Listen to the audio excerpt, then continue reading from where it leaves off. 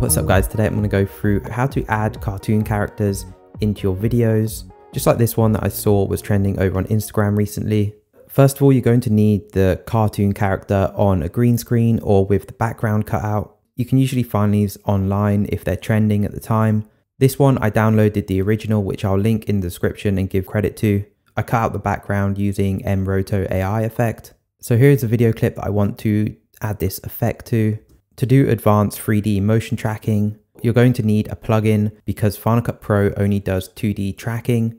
If I go over to my effects tab over here and we go down to the M Tracker 3D and just drag this onto the video clip, I'll leave a link to this plugin down in the description so you can go check it out for yourself. There's a 14-day free trial which you can try. I'm going to click track footage. Now it needs to analyze the video and create some tracking data. This is usually pretty quick. Now once it's tracked, we just click on copy tracker, and then I'm going to go to my titles tab over here and go to the M Tracker 3D section. And in here, they have a bunch of built-in assets that you can track to the video clip. I'm going to use the drop zone 1 and just add this on and just trim that to the video clip. Up here in the parameters, I'm going to click paste track. Tracking data saved successfully. Okay. Now we need to click this button here. It should show different tracking points, and I want to place my image right here. I'm going to hold shift so that it will just place the image upright, and then click right there. And if we skim through, then it should show the drop zone in the correct place. And if that looks good, then we just need to add the image into the drop zone. So over here, I'm going to untick animations in and out because I don't want it to animate.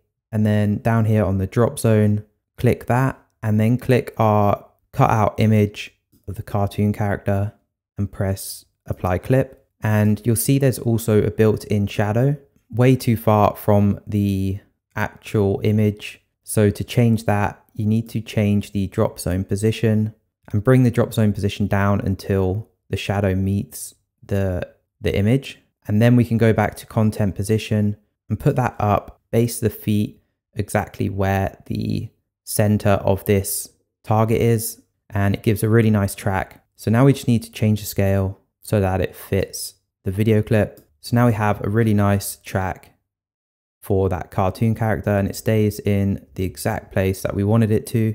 So now if we go back to the parameters over here, so we have a lot of different settings for the shadows and the light on the image. So you can fine tune it so that it fits into the scene.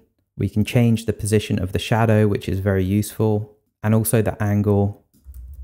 If you wanted to add any more effects to the tracked image that aren't in this list over here of parameters, then you will need to add the effect to your original image and then add it back into the video.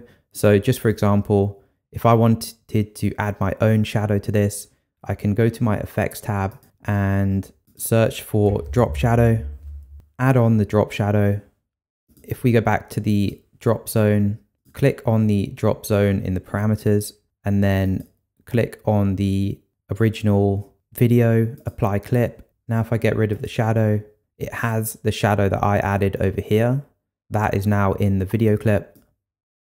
Moving on to the focus pull effect that I did on the intro, where it zooms in to the character and blurs out the background. I'm just going to go through how I created that really quickly. So here we have the character already tracked into the video clip.